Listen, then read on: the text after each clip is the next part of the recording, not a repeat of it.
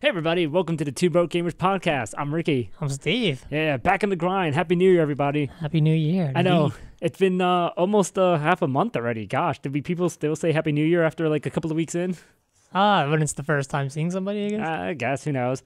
Whatever. Happy New Year's to everybody out there. Hopefully you're still listening to the show, or seeing it maybe in the near future, where we're getting some things working.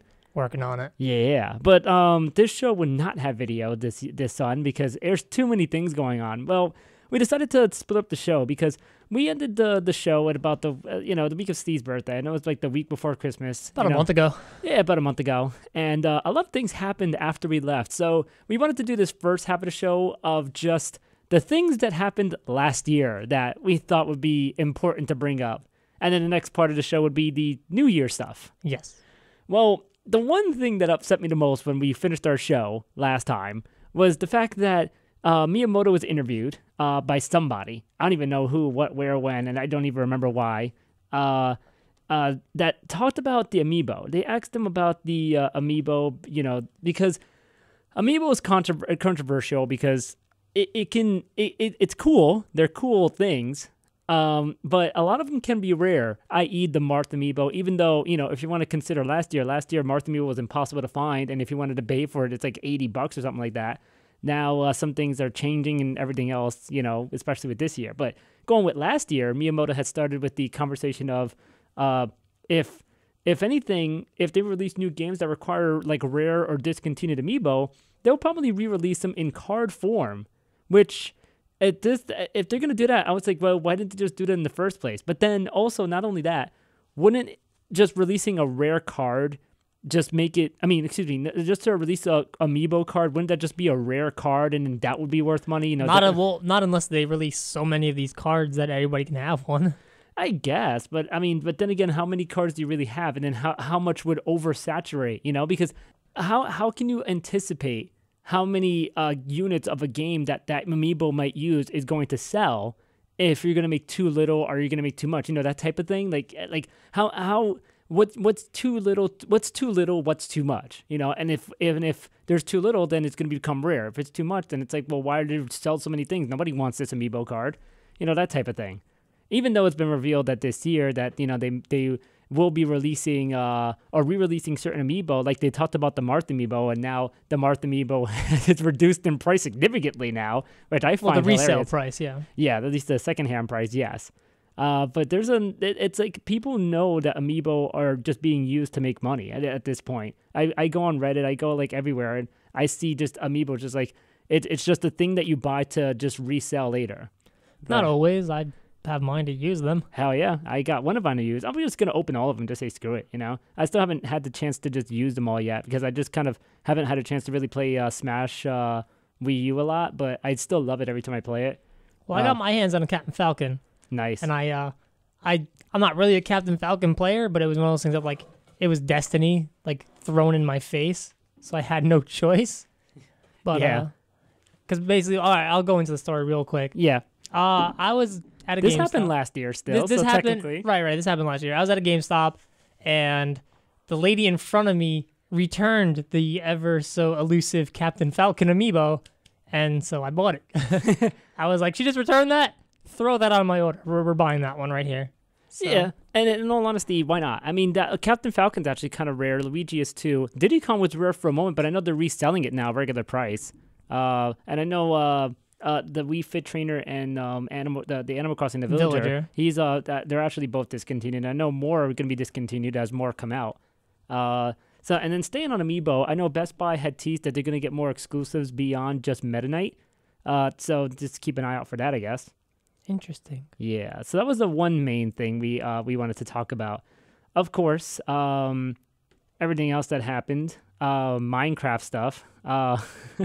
Apparently, Notch made big news because he bought like the most expensive house in Beverly Hills, like $70 million. Well, when you have $2 billion from Microsoft alone, plus whatever you made off of Minecraft in the first place, yeah, you can afford a $70 million home. Yeah, he's just, I still love how he was going to keep it mellow and keep making games, but at an indie level and, kind of just relax and kick back. And that's just like, $70 million house.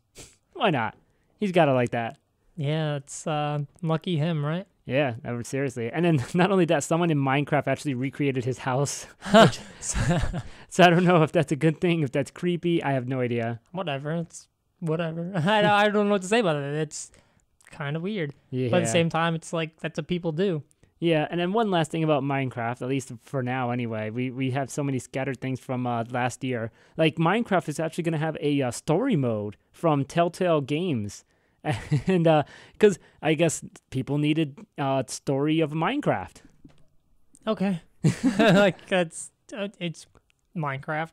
Yeah, Telltale Games, they've made the Walking Dead series and games like that. They partnered up with Mojang to make the Minecraft story mode. What like how that's gonna work, I don't know, but maybe I don't know, because I find it weird. Minecraft is just one thing. Now you're gonna have a story mode to it. I don't know. Well, in a way, I guess they already had a little bit of a survival mode. I guess you can create your own story, but yeah, I don't know. It's whatever. I guess they're trying. You know what? They bought it for $2 million. They might as well try to do something with it, right? $2 billion. Excuse me, $2 billion. They might as well try to do something with it. That's true. Some news going back to Nintendo a little bit. They're already thinking about the console ideas, but I guess it's at that phase that you're going to start having to do all that, which is I guess cool, because I mean at this point you might as well start, especially how the Wii U is right now and it's very behind, and they're already releasing the new 3DS, which is coming out very shortly actually. The 13th of February. Yeah, which we'll talk about that in our New Year stuff. But sticking to last year, this was being brought up, and also Miyamoto had talked about, I believe in the same interview, that there will be no other Mario game coming up for the Wii U this console generation. So if you got your new Mario 3D, new Super Mario Bros. Wii U, and if you got your Mario 3D World, that's it. And I mean, not that they're bad games, but I don't know. Miyamoto had discussed it. He talked about how he basically viewed Mario as the Mickey Mouse of Nintendo. Well, because he is. Yeah, and he always felt like, well, here's the quote, because I don't want to misquote him. Since we first created Mario, people have compared him to Mickey Mouse. I've always said Mickey Mouse evolved with each evolution of animation. You saw Mickey Mouse each step of the way. From early on, I wanted Mario to be that character in the digital world, so that with each digital evolution, there was to usher the next era. I think that maybe when we release the next hardware system, you can look forward to seeing Mario take on a new role or in a new game. Yeah, that's if he wants to do, then do it. Yeah, I mean, it is what it is, honestly. Some other important things about Nintendo, because I just wanted to get that out there. Miyamoto talked about Zelda, and the main things about this, especially the open world thing, is the fact that that the world can be affected by whatever you do in the game. So that's a little new, interesting concept, especially throwing into the Zelda series. Yeah, that's cool, I guess. Yeah, I'm trying to think of how this would. So you kill an NPC over there, something happens over here. Probably I don't know. Type of thing. And if that's the case, it might have an open-ended type of ending. Like imagine there's multiple endings to that game instead of just one. Oh, then you have to play that game so many times to see them all. Yeah, I mean, if it's if it's a good replay value, why not? If the game's that good to replay again, like because when you think of multiple ending games, I always think of Chrono Trigger. Like you definitely wanted to hit every ending of that game. There was, I think, about 14 different endings to that game. Jeez. Yeah, I remember that. You get your basic one, and you get one. That's too much, though. That's way too many endings. Too much playing of a game. Well, because you love the game, man. Yeah, but you can only play it so many times. Yeah, you can play it a ton of times. There's people who've played like games 100 times. I think I've played like the original Mario Bros. Like hundreds of times at this point. Yeah, but not an RPG like Chrono Trigger where it takes a long time. I couldn't say hundreds, but at least it's double digits for certain RPGs like Chrono Trigger, Final Fantasy 7, 6 even. What other RPG? Mario RPG I've played a lot. Those type of games. But I really didn't. But after that, the RPG kind of like died out for me, but I don't know. But after like the SNES and PlayStation like times, there wasn't really a lot of RPGs that interested me after that. Yeah, I love Fire Emblem, but I can't play that game so many times like that. Like I keep on my same file. You're not a fan. No. I just keep playing my same file, leveling up my same units to become unbeatable online. Yeah. Well, that's just what I do. All my stuff's over 300 or whatever, and leave me alone. Exactly. Some technical stuff about Nintendo. We've talked about this before about the patent cases that Nintendo's been doing. They settled things with Philips, yes. And now they actually won the patent case involving the Wii console. On December 22nd, they won the patent case in federal court in Seattle. Judge Robert S. Lasnik found that Nintendo's Wii system does not infringe 2 patents asserted against Nintendo by Ultimate Pointer LLC. Dope. Yeah. The judge claimed that the Ultimate Pointer's claims invalid and decided at the result that there was no trial needed. Boom. Bang. That was a good way for Nintendo to end the year. And they also something else that there was another patent lawsuit that also that they won. Yeah, and they won another lawsuit from Creative Kingdom's patent.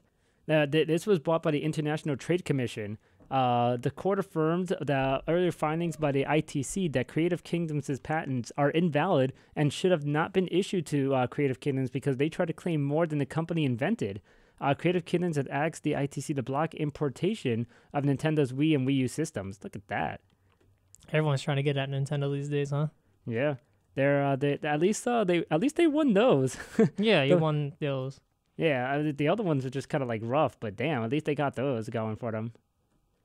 Small steps. Exactly. Baby steps. Baby steps, baby. Let's see. Stuff that happened last year, too, with Nintendo. The Amiibos. Even Reggie Fills of Me had to talk about the Amiibos and the rarity of them. Fills of Me just had to say about this, about the rare stuff. It's a new business for Nintendo, and it's still trying to balance supply and demand. About the high demand Amiibos, we're looking hard at addressing that opportunity. We don't want to leave any opportunity uncovered with these figures. So basically, we messed up. We got to make money. Well, yeah, but after that first wave, did they not? They still didn't learn. Yeah, well, because they released their second wave, and I've never seen Little Mac. I've never seen Pit. Yeah, I've seen some Pits. I've never seen Pit. But I think it's almost also because, too, they had the first and second waves already done. I think third and fourth wave, there's going to be a lot more Amiibos, in all honesty. But I think the first 2 waves, I think they just could have done that one wave, but they wanted to break it up. I think they're already done, and that's why they just released it with such a limited release. I hope so, because there's a lot of figures coming out in these next couple waves that I'm really liking. I'm really interested in. Really feeling it. Ike, DDD, they just announced Ness in the 4th wave coming out. Which Ness is my homeboy. He's my OG. Been using him since 64. Let's talk about that next year. Get it? No. Well, we'll talk about that later. Of course. But now, I'm just saying. Amiibo talk. If you want to talk about sales, we do have sales figures for Amiibo for just one company from Best Buy. They're tied with actually the Disney Infinity figures. So, as far as the numbers, they never really gave that out. But as far as the actual percentages of Best Buys in the U.S., 36% Amiibo, 36% Disney Infinity, and 28% Skylanders.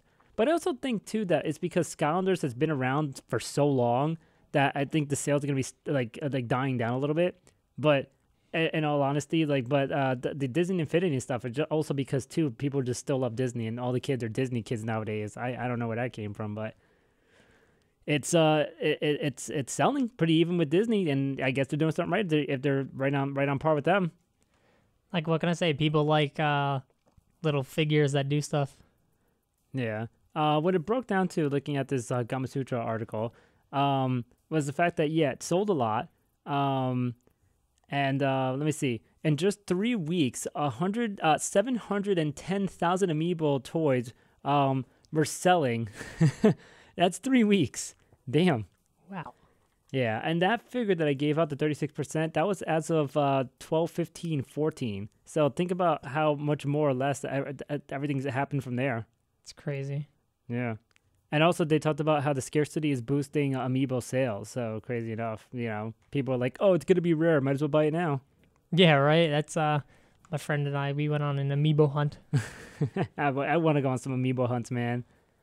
We didn't really come up with too much, but hey, it was fun. Yeah, the journey. It was a group of us. We all went out for some. It was fun. Let's talk about Smash a little bit from last year. Sakurai had a lot more interviews about Smash and what he had to say about it and talked about and stuff like that. He was asked about the roster. Sakurai going on about Greninja. For example, Greninja, even before his name was decided, I received several illustrations. I took them home in an evening, and around midnight, I already done all his actions, normal moves, special moves, and pose pictures, and sent them around asking, what do you think? The person who interviewed him, that's incredible speed. By the way, when deciding on Smash characters to use, what are you looking for into unreleased new games? At the very beginning, I did that. This time, our project proposal is dated May 2012. At that time, all characters were decided already. Then, as production moves on, we say we won't put that character in and cut low priority characters. Makes me interested. Who did they cut? Well, obviously Mewtwo. No, but talking about almost cut characters, Bowser Jr. was almost cut. We're all wondering all the time which characters will be in. This is the interviewer asking him, and then the longtime heroes are announced just like that. We're wondering if this was the right way to announce them. Let's see. After all the planning on including so many characters, in the end, this pace of announcing them was enough. Each and every character has fans. We wanted to drop as few as possible. So in order of which character was priority, the characters that don't have a new title coming up will have an overwhelming disadvantage. Even characters that we ended up including could have been left out of development if development had progressed differently. Even if one former character is left out, for the fans this is a huge thing. On our side, we are recreating characters from the previous title and keep on adding more. So the word reduce is not appropriate. There are cases where we simply could not make it in the end, but as a whole we did a good job, and I think people at Bandai Namco did a great job. We had discussions on giving up something many, many times. Bowser Jr. was on the brink of being cut, but the staff said we'll do our best, and we made it. Yeah, that's interesting. It's just like, I know some people who like Bowser. Yeah, well, because when's the last time you heard of an Earthbound game? Yeah, exactly. Ness. But Ness, he's one of the OG. He's one of the original characters in the first game. You can't cut him. Yeah, but you were going on about Bowser Jr.? No, yeah, and I have a lot of friends who are so happy Bowser Jr. is in the game because they like playing him. I personally couldn't care less. Yeah. I don't play him. Bowser Jr. is all right. Not gonna lie, he's actually a pretty good character. But Greninja was almost cut too, wasn't he? No, Sakurai just said that he had him right there from the jump. Oh, because I thought that we read something earlier that said he was almost cut. Well, I don't actually. I don't remember that, Oh. but I would say maybe. But then again, too, they always wanted to include newer Pokemon every time they did the game. Like every Smash game had this newer Pokemon that was hot. But it's funny though, because the game they had the roster decided before X and Y came out. Yeah. Which Greninja is one of the most popular Pokemon from X and Y. Mm-hmm. And I don't think that Sakurai knew that was going to happen. Yeah, I remember he talked about that where he said it was coincidence that it happened, and it was great that it happened. I remember him saying something along those lines. Because that worked out in their favor a lot. Yeah. So now I will go back to characters for a second. Yeah, go ahead. The Ice Climbers. I know a lot of people, including myself, who are incredibly salty that the Ice Climbers got cut. Well, that's because of the hardware, the 3DS. But then again, BS, because come on now, you have a Wii U. Everybody ditched the 3DS. I mean, straight up, like before we recorded the show, we played the 3DS version of Smash, and this was the first time I played the 3DS version. I think maybe the first time since the New Year. I think I might have played the 3DS version of Smash maybe once. And that was like in the first week of New Year's, which, give or take Friday, Saturday. Like, think about that. Yeah. And I haven't touched it till like about today when we're recording the show. Like, that's it. Like, it's really been all about Smash 4. And a lot of people have done that too. A lot of people just abandoned the 3DS version of Smash, which, I mean, hey, Nintendo got their money. They don't care, right? Yeah, right. But I don't know. Yeah. But even then, though, it's like Rosalina and Luma, to me, is just as complex as the Ice Climbers. But think about how the size-wise. The Ice Climbers are the same size. Rosalina's tall and, the Luma's shorter. So the coding and everything else and the texturing and everything that's got to render is probably different, especially with the size of Luma. I don't know. Luma has its own abilities and stuff. Yeah. Nana just kind of followed what you did. Yeah, which is probably why it takes up a lot of memory doing that. I don't know. I think they could have made it happen. Yeah, I think so too. I don't know, honestly. Hopefully that DLC pack, but so far only Mewtwo only is Mewtwo's DLC. been announced, guys. I hope people buy it up just because. Even if you don't use Mewtwo, buy it so we can get more DLC. How about that? Yeah. About working with Bandai Namco. Sakurai was talking about Kid Icarus. He said they assembled people from several places, but we experienced problems and had regrets with that. I had to do interviews with other HR duties, which amounts to a lot of work and time. Obviously, everyone has different levels of experience and different ways of working, so bringing everything together was difficult. To solve this problem, we thought it would be better to have one single company work for us, so we chose to work with Bandai Namco Games, who produce Tekken and other games. When thinking about a Japanese company that can make a large-scale fighting game, there was only this one company. It would be quite difficult for other companies, I think. That's crazy. Didn't even look towards Capcom's way, even though it's like they looked at Capcom and went, Mega Man? Yeah, all right. Yeah. I mean, hell, they worked together to make some of the older Zelda games, so who knows? But as far as the results, Sakurai, if he was content, the person interviewing, are you content with how the actual production went? I learned how to hold it in and not go to the toilet. It was quite far away from my seat. Oh man, Sakurai, please. Sakurai, please. And to give credit, this interview was done by Nintendo Dream. This was in the December 2014 issue preview, where they basically put out most of the interview. One last thing about Sakurai, they talked about the one of the most hated parts of the Smash Bros. Wii U, Smash Tour. Which I started playing a lot recently just to get some stages, but it's good to get items, and it's probably easier than Smash Run. But Smash Run was a lot of fun. Like, here's the interesting about this quote that's coming up, because he talks about the way the player ends up in one game, and this is the way they didn't want to make the game. It's weird. The more deeply people play Smash Bros., the more they start seeking higher levels of precision in that gameplay. At the end, this leads them to prefer Final Destination stage with no obstacles, no items, certain stock settings, etc. We did try to make this game so you can play it the way you like along these lines, but that approach does veer a little from the original intention of the design. Smash Tour is the result of us pressing forward in our original direction, having a lot of challenging elements in the field, leading to totally unpredictable situations. Our inspiration here wasn't to copy the board game format, and the rules don't follow those lines. The gameplay is designed with Smash Bros. In mind. So it's set up so all sorts of things can happen in a short time, making it impossible to guess who will win. It's very Smash Bros.-like approach, and while it can be unfair at times, like any board game, it's built for people who can laugh all that off as they enjoy the experience. I'd like you to gather your Smash Bros. Pals together and try out the mode, maybe playing 3 games to start. We engage in multiplayer during our lunch breaks, and these days we play Smash Tour every time. It's fun, in part because it's okay to an extent if the players involved are very widely in skill. Yeah, you know what? It's one of those things that, to me, Smash Tour, you say it's one of the most hated modes. Yeah. That's because you read a lot of Reddit, and Reddit's a lot of Reddit's a lot of Final Destination, Fox only, no items kind of mentality.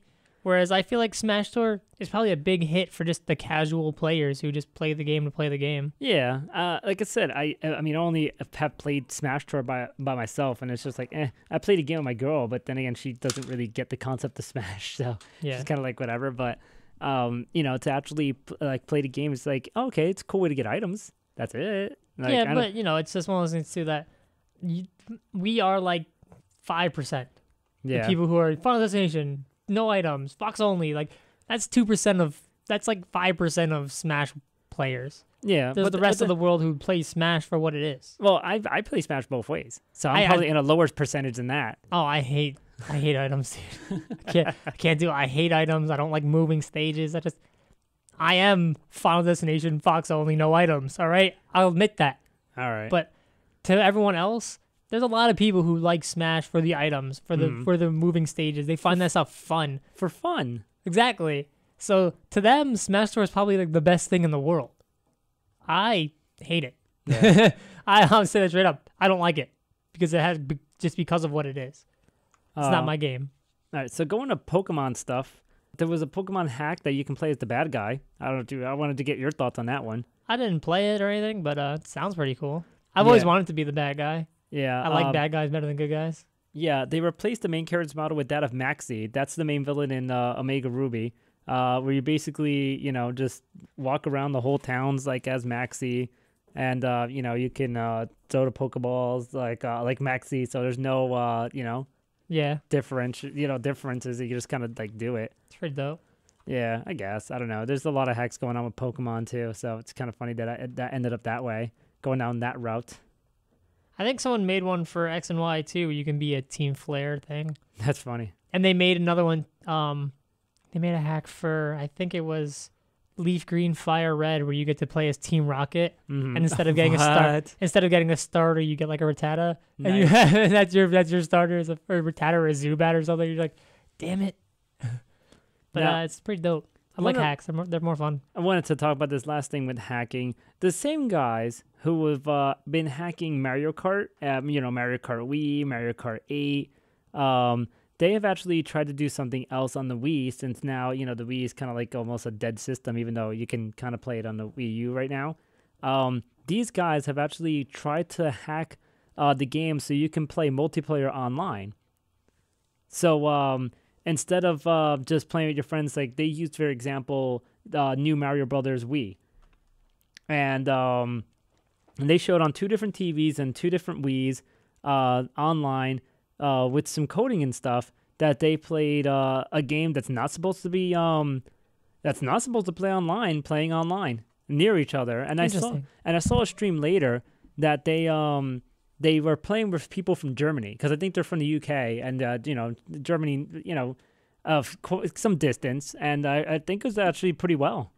Interesting. That's pretty cool. Yeah. Especially because the Wii's online network is shut down anyway. Yeah. So, and the fact that these guys could do it, it pissed off a lot of people, because people were like, well, see, why couldn't Nintendo do that? Well, again, Nintendo had to shut it down for cost reasons. Not that many people were playing the Wii anymore. Well, no, not I mean just that, but when the Wii was alive. Oh, yeah. Like, why couldn't they just do it then? Because they didn't want to. They deal with it. Yeah, that's true. Other gaming stuff that happened. There was a Call of Duty DLC that was announced last year that stars John Malkovich, Rose McGowan, and Bill Paxton. It's like, wait, what? Are we talking about a video game, or are we talking about a movie? Right. It was teased with no visuals. In the new year, they have to come out with some with the new pictures and everything of that DLC with the new actors. But we'll talk about that in the new year. Yeah. GTA 5 on Christmas had around Christmas time, they gave people the ability to throw snowballs. And snowballs actually were deadly. Wow. We're to a point where people just got together and throw snowballs at each other and got killed. Like, people got wasted from just snowball throws, being pelted by them. That's funny. And not only that, I think someone actually robbed a store with a snowball. It was great. But talking about Christmas time, something major happened in Christmas, which of course we have to talk about because it happened last year. Christmas Day, a couple of guys wanted to be Grinches and knock off the entire PlayStation Network and Xbox Live Network. Funny. Yeah. They used DDoSing to do it. And it was out for at least a good week or so. Both networks, they weren't really fully recovered. And I still don't think they're even recovered now. I think they're still having problems even to this point. Some people like to watch the world burn, man. Yeah, that's true. Well, I think they were quoted as saying that they, of course, I guess for what reason they did it for. It's the lulz, of course. Oh, they did it for the lulz. Of course. Yeah, I remember reading it. They did it for the lulz, and also they did it because, they're preventing all the kids from going online with the Xboxes and PlayStations their mommy and daddy bought them for Christmas. Mm-hmm. It's just a dick move. I'm sorry. It's just a dick move. I think it's kind of funny.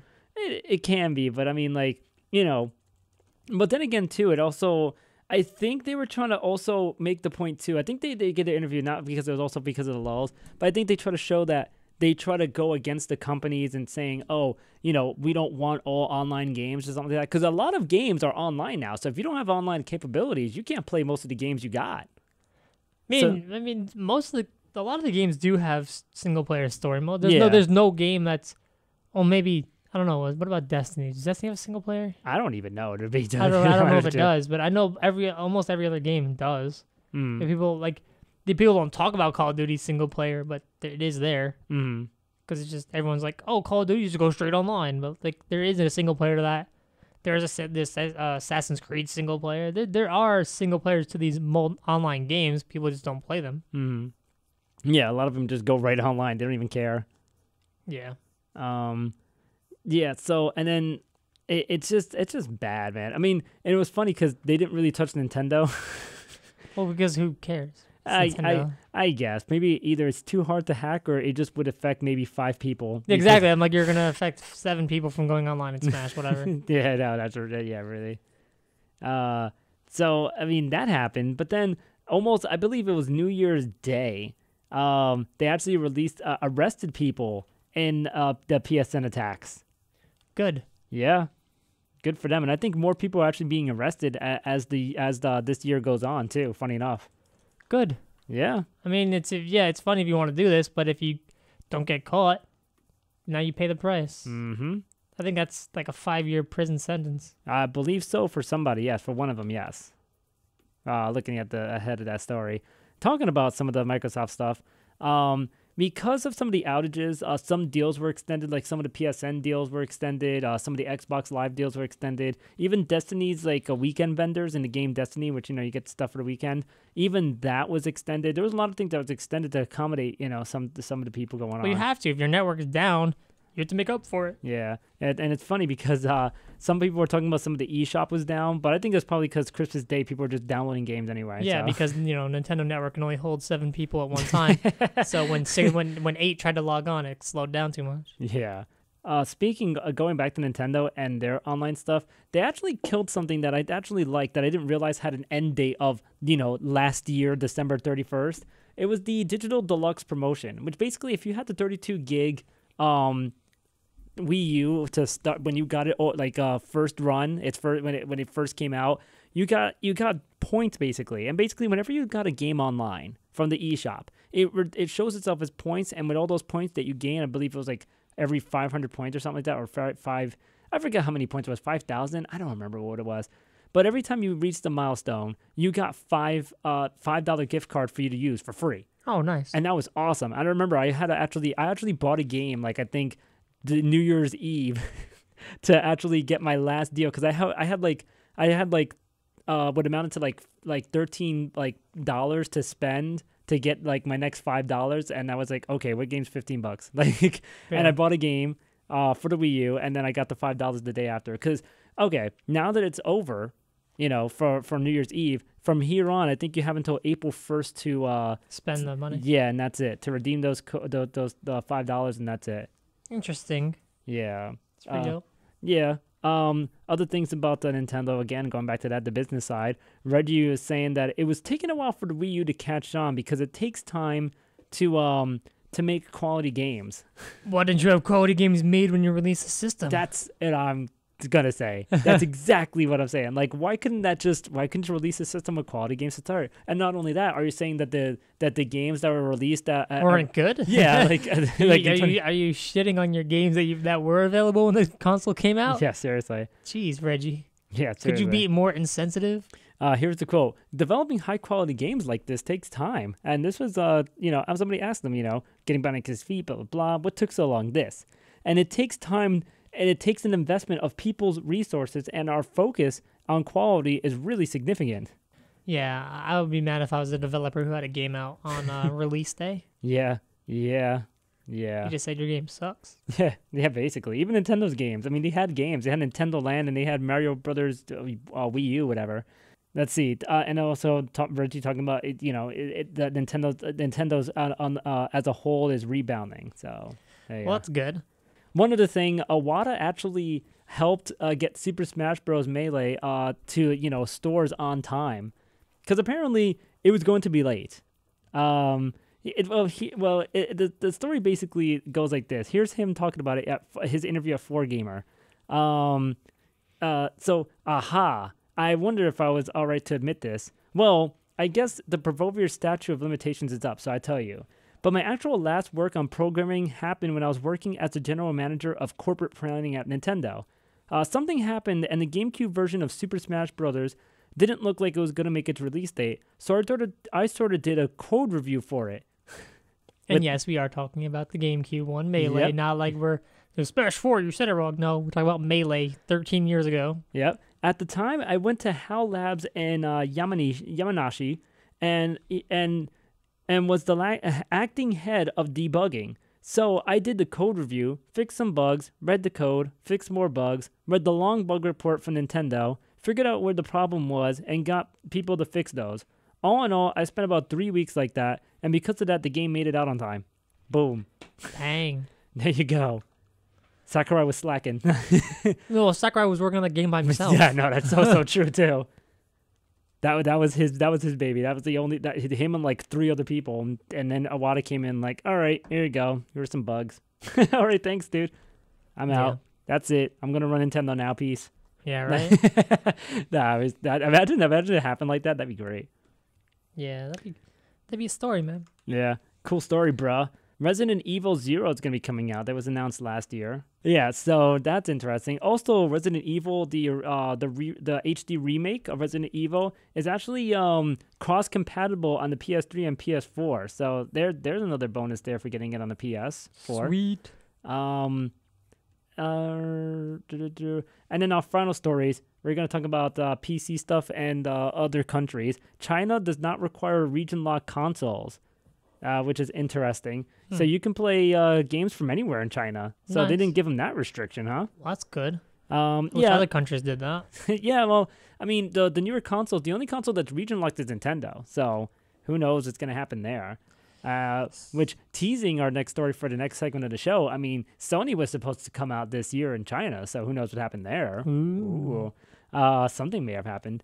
There was a PC game, because we talked about this before, where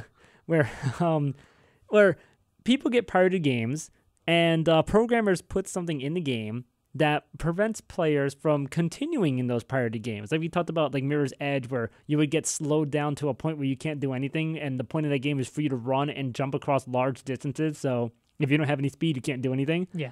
And another game that basically had a pop-up where it was like, oh, I don't know what this is. Like, why does it say that? And, him tweeting at the developer Skullgirls, yeah. Yep. And the developer's like, yeah, that's because you have a pirated game, dude. Yeah, it's because you didn't buy the game. So this game, it was posted on NeoGAF, and the publisher Devolver has retweeted it as well. The user was playing, it was a puzzle game. Talos Principle was the game, and this user was playing the puzzle game, and they were in an elevator, and then they got stuck, and there was no way out. Everyone who paid for the game was actually could get out the elevator just fine, but apparently in this game they're just trapped in the elevator. So there you go. A fate worse than death. Yeah, seriously. And then finally from us and the old year is the fact that on December 23rd, 35 years ago from that time, PC gaming began. Wow. Yeah. Master Race or what?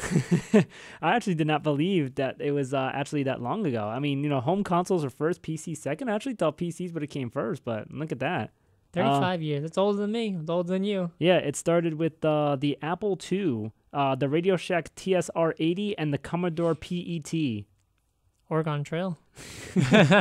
Yeah. Well, it was a different kind of computer, that was for sure. And, it went on from there. The early games, but the problem was they had these computers, but nobody really knew what to do with them. So they kind of had some games. Weren't really the greatest of games. I mean, they may be some classics to some people, but most of them probably started off with word games. Because I remember those, the games that were just text-based games. Yeah. Eventually, they got to some graphics later, but I mean, it started off with something. And look where PC gaming's at now. It's one of the most the popular one. It is the master of all races. Yeah, I mean that's basically what it is at this point. Who knew? Especially with PCs being extra slow, and load times were ridiculous back in the days. I mean, even for back in the days, some computers were loading super slow. Yeah. And especially how it evolved, where you would have to use the giant floppy disks, or you had to wait for it to load, to using the smaller floppy disks, multiple CDs, to one DVD, to now. Don't even remind me about the multiple CDs for one game, please. Those were the worst. The new generation has no idea what they're missing out on with multiple disc games. Stop it. Oh man. No, that's pretty recent still. Really? There's multiple games? Quake 4 was a 4-disc game. Yeah, but you can just get that digital. Yeah, now you can. But back when it came out, I was in high school because I couldn't wait for it because I've been playing Quake 3 for so long. and Quake 4 was announced. I was like, I can't wait to play it. I went and bought it, and the box was humongous because it was a 4-disc game, and I was like, are you serious? I don't think I ever beat that game. My first multi-disc game was actually Final Fantasy VII. And I remember thinking, well, why does it have 3 discs? Why can't you just play with disc 2 and start from there? Like, I don't get this. No, I'm saying Quake 4 wasn't my first multi-disc game. It's just, it's the one that I remember. The one I remember was my first one, which is that. Like, there was multiple ones after that, but I was just like, that's interesting. Because I was always used to one cartridge with Nintendo. Like, everything was on one cart. That's it. If it didn't fit in that cartridge, well, it wasn't in the game. Yeah, exactly. I remember Battlefront, Star Wars Battlefront 2 was a multi-disc game. Yeah. I think it was like that early 2000s had a lot of multi-disc games for whatever reason. Mm-hmm. Well, yeah. Late 90s, early 2000s had a lot of multi-disc games. Because the graphics were like improving like crazy. Too strong for the hardware? Yeah, basically. Well, not too strong for the hardware, just way too much. Too much for the disc, for one disc. Yeah, basically. And now they kind of know what to do because it's like, all right, if you want it on the disc, maybe, but there's like, a hard drive you have. You don't really need discs anymore. Yeah, we're old. Yeah, seriously. But that's it. That happened last year. That's our first show. I hope you all enjoyed our disorganization and trying to explain what the hell happened from when we last did our show to the end of the last year. That's what we do. It's what we do. But the stuff for this year will be more organized, separated, of course, by the usual topics that we have, and a few discussions on certain topics, and we'll get to them. Stay tuned. Yeah.